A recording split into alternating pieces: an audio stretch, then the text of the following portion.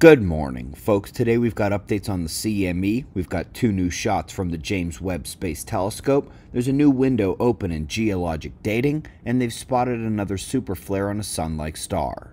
But let's begin with the last 24 hours on the sun, and we find nothing but quiet. No significant flares or eruptions. We still have sunspots and plasma filaments, but it's been a very calm few days here.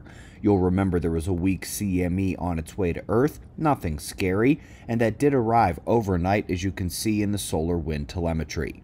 Phi angle was north, so Earth's magnetic field perfectly deflected the weak incoming stream. No geomagnetic storms occurred at all.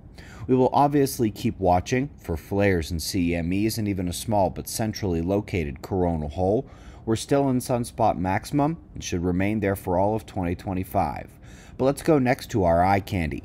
Gorgeous shot here of the James Webb infrared capability.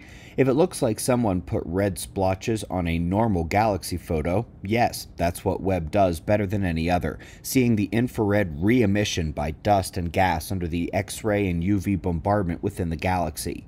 Now, in that same vein, the Sombrero galaxy from Hubble here looks wildly different under the eyes of Webb. Vastly less active star formation here, which is why the infrared returns almost look like someone took a hospital X-ray of a normal galaxy. Core and outer ring left mostly visible. Folks, we've got scientists here saying that iodine isotope records perfectly trace geomagnetic excursions, the rapid pole shifts like the one we're in the early stages of now. This will hopefully help solidify the various 6,000-year events in the timeline. Exactly why iodine traces it so well is still a bit of a mystery, but it's a pretty good bet. Cosmic radiation is playing a role in it. Last but not least, on the article front, they have found a sun-like star ripping an X1700 superflare.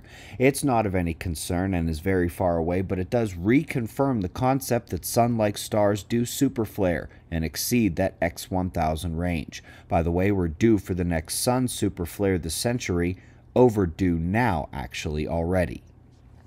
Remember, folks, next conference at Observer Ranch is tomorrow, with more scheduled in the months ahead. Come see us. We'd love to shake your hand in person. ObserverRanch.com. And on the Observer Ranch shop, Kat is pretty giddy about the Black Friday and Small Business Saturday deals. Use the code on the page. Grab our books if there are any you don't have yet, plus there is much, much more. We greatly appreciate your support. We'll do this all again tomorrow. Right here, but right now at 6 a.m. in the new Valley of the Sun. Eyes open, no fear.